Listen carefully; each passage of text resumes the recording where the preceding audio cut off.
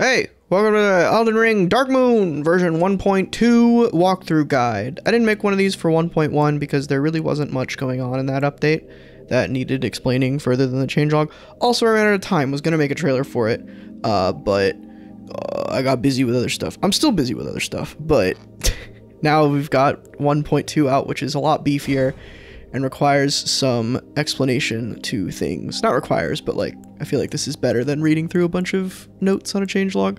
So, first things first, we've got two new classes here, Archer and Dragon Slayer. These come with some overhaul changes to the gameplay in general, or just new armor and weapons that I will talk about later, but for now, just know that the Archer, I don't know why I said that like that, the Archer starts with a great bow and a long bow, as well as 255 great arrows and 255 poison arrows, and the arrows reach Talisman. That's it, that's all they get. Then the Dragon Slayer, you'll notice, has a familiar armor set on. The old Dragon Slayer set, and the Dragon Slayer set, which you can alter this into, was ported over by KRDCD on Nexus, who very generously let me put their ports in here. I'm going to be using a lot of their armor ports because they make a lot of them going forward. The Dragon Slayer starts with a Lightning Uchigatana with Lightning Slash, I believe, and a new weapon, which is just a new incantation catalyst called the Dragon Slayer's Chime, which boosts lightning incantations. They also start with the Lightning Scorpion Charm, Talisman, whatever the hell that thing's called. Okay, so as we load into the chapel here, you'll notice a couple things in the UI. In the top left there, you'll notice that those bars are smaller than you might be used to if you've played Dark Moon a few times. The stats on the Archer are pretty low in general, just because you're meant to shoot from far away and never really engage. But on top of that, I have reversed Shattered's change to the stats scaling early on that it introduced, so it was just making the game, like the early game, a bit trivial, and I kind of wanted it to not be that, so I reversed that to vanilla scaling. In the bottom right, you'll see that I have 50,000 runes instead of 150,000 runes. This is a change made to all classes except for the Wretch in an effort to incentivize using this statue to make your own class with the Wretch, but just have it be sort of like a bonus option for the other classes. So say like you were playing the bow guy and you liked the experience of being an archer, but you didn't exactly want a great bow or a long bow, you wanted a short bow. Well then, yeah, you could come in here and grab that and some other things for it, but you can't really like completely redesign the class from the ground up. If you can do that with 5 items, great. If you can't, oh well. The next thing here is if you try to leave, you can't anymore. You got to choose a difficulty at the omnipotent statue behind you. That's this. It's also been moved. If you think you're going crazy, it used to be right here, but now it's over here. This is mostly because I was getting a lot of complaints or just confusion from players not understanding how the statue worked, or how difficulty worked, especially those coming from Shattered, not knowing that I had moved it. But now you must choose a difficulty to let the door open. The finger that was over here that opened the door before and everything related to it is gone now, so that was a multiplayer thing anyway, so it doesn't matter. So yeah, now you'll open the door this way. And I'll take this chance to introduce another thing and remind you of one thing. You'll see that as we leave the chapel, all of those runes disappear in the bottom right. I didn't spend them, so now I don't get to spend them. That's a change I made just to you know, make it more clear that you are meant to spend the runes at that shop, which is now closed because you've left. To reiterate, that shop is only open in 2 places at 2 different times. At the very start of the game, at this statue, and at the end of the game, in quotes, it's after you beat Elden Beast at the Ronnie Puppet at Roundtable Hold. Those are the only 2 times that this shop gets opened. Alright, we're over here on my dummy character in Gatefront to show some of the gameplay changes. First up, we'll talk about the bow overhaul. So a lot of people in Elden Ring have complained that the bows are not very strong, and I've made some changes to address that. First of all of the bows, with the exception of crossbows, have had their scaling increased by a pretty drastic amount. This is, you know, just to increase their flat damage. I'm just gonna say right now, crossbows in general are not changed at all. They are just crossbows still. This is mostly because I plan on introducing Bloodborne guns at some point, and they're probably going to be part of the crossbow family, so I'm going to make a change to like all of that when that comes in. Also because like crossbows are kind of moot with the changes I've made to bows in general. So what are those changes? First up, we'll just talk about the standard great bow here. The great bow is the one that doesn't have the most changes to it. The damage is pretty much the same aside from the scaling, but it fires much faster now.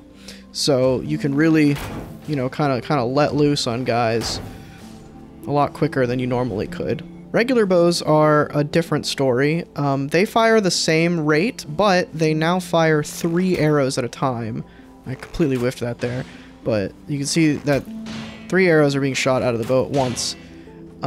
This is in an effort to make them sort of status stacking guys, as opposed to raw damage output. And to that end, all regular bows have had their base damage scaled down. Now again, their scaling, their actual attribute scaling has been boosted up. So on this cheated character that has 99 of every stat, it's going to be kind of hard to tell the difference. And again, balance and stuff like that, I would love some input on in the Discord. Just let me know if bows are still feeling a little too weak or if they are too powerful. Anyway, the last bow type is the short bow, and this one is just super friggin' fast now. So let me find another guy. I can show you how fast short bows are. These have also taken a nerf to base damage, but as you can see, you can just rip into guys now. I can show you barrage. Like it's even kind of faster than barrage now. Just spamming short bow. But again, obviously, less damage. Hard to tell on this character, but and that's also stuff that I would love feedback on. Alright, next up we've got the new weapon, the Dragon Slayer's Chime. Nothing too special about this. It's pretty much just a unique seal that gets upgraded with somber shards. I'll talk about that later. And, oop, I just unequipped it. Didn't mean to do that. Meant to do that. It is meant for the Dragon Slayer class or just anyone who wants to use lightning incantations. It just boosts lightning incantations. Increases their damage done by it. And it's, you know, it's the classic Dark Souls chime that you see in all Dark Souls games. And it, you know, makes lightning sorceries or lightning incantations do a buttload of damage. Okay, here's a really cool feature that a lot of people requested, that I also had plans to include, and now it's in, Time Deflect. So this is something that a lot of other mods like Elden Ring Reforged or Sword Mastery have. Speaking of Sword Mastery, huge shout out to F-Wang for help with implementing this feature. They have a great tutorial on how to do it that I followed. Basically, if you block at the right moment, like that, you will, a few things will happen, and it's kind of hard for me to explain what those things are while I'm getting beat on by a guy. This works for all shields and pretty much all deflect or like block mechanics. So each type of shield, if you block with like a weapon, it works as well. I'm messing the timing up here, but so there's a couple things that the time deflect here is doing. They relate mostly to health and stamina. For one, when you do a perfect deflect, and you'll know because it makes a sound, and also the person that hit you will take 1 damage, usually, and they'll get knocked back a bit, like that. Let me see if I can proc one of the things. Yeah, there you go. So you saw in the top left there that when he hit me, I had pending rally health, and it gave all of it back, and also I got all of my stamina back. The stamina is technically percentage-based, the amount you get back, but usually it's going to equate to all of your stamina. And it will always be all of your rally health, unless you somehow cheat in like 1 billion health, and you have just so much rally health pending. But, yeah, so you can see this guy is just getting clowned on right now. And the other thing is, so if I switch to like a wooden shield here that doesn't have 100% physical resist, normally you might get hit by a weapon that's piercing through that shield and you'll take damage. When you perfect deflect, you won't take any damage, regardless of the shield you're using or the weapon you're using. You will just get all of that back. And even if you did take a hit, you could still try and get it back with another one, with the rally health. So, all right, another thing I wanted to talk about is a really cool thing that some people in the server name Discord, the Souls Modding Discord, helped out with. Specifically, Alfonso, shout out to them. They kind of enlightened a lot of us in the server about a param called posture control, which lets you change the way that weapons are held in certain stances. So the keen-eyed among you will notice that my character here is holding this Nagakiba in a way that normally in game you wouldn't. Normally it would be held more straightforward. Like, for example, I don't know, here's a shotel. Normally it would be held something more like that. But katanas specifically are now held kind of off to the side, sort of more like Ishin in Sekiro, or you know, how you would normally hold a katana. This is true for a left-handed one as well, so you can really kind of look cool, like, whoa, I'm gonna kill you or something. I've also had changes to their two-handing pose, which this might look sort of identical to the original two-handed pose. It is different. It's slightly more pointed and further out, and this will become more apparent with the general two-handed change, which is for most small weapons now. They are held off to the side, like in Dark Souls 2 and Demon Souls. This does look a little jank for some weapons, especially if their hilt isn't super long, and the first attack of any of these chains is going to look a little off, but I did my best to make it look as good as possible. So yeah, I just love this so much more. One of my main gripes, and one of the things I was really hoping to be able to fix with mods in Elden Ring, was that original two-handed pose, which again looks more like this. It's not this, but it looks more like this. One more idle change that I can think of right now is that torches, when they're in your right hand, are held up constantly. I actually do want to make a kind of full overhaul to torches at some point, just to make them more viable as weapons instead of just tools, because I think in Elden Ring there's a lot of cool torches, and people just don't use them because, you know, you don't think of a torch as a weapon, but they kind of are weapons in this game, and I think if I boost them up a little bit and make some changes to them, people will use them more. Alright, next up we've got new trails for weapons that have affinities applied to them. So this one is a sacred weapon. Before, when you would apply sacred, the weapon trail that would come out would be white regardless, but now it has a color that matches the affinity. So if you see there, when I'm swinging the weapon, it has a yellow trail instead of a white one. Here with this sword, you can see there's a red one. Same here with this, you know, golem halberd. It's red instead of white like it normally would be. All right, the next thing I wanted to talk about was a change to FP regen. In the 1.0 and 1.1 releases, the passive FP regen I added was at 1 FP a second, just a flat 1 FP a second. Now it's 1% per second. So this should hopefully scale with characters like mine here that have a super high amount of mind. So if I just release a bunch of FP here, you can see it's even like fighting it because I have 99 mind. It's going up by a lot each tick. Another change that I made was to the way that the Cerulean Amber medallions work. In Shattered, they granted passive FP regen, but obviously if I'm granting that all the time, there's not really a reason to, you know, have the medallions do that. So I gotta use a lot of FP here so I can show this, but basically now on hit, you will get an extra boost of FP in addition to the passive regen. Next up, we've got two changes to Torrent.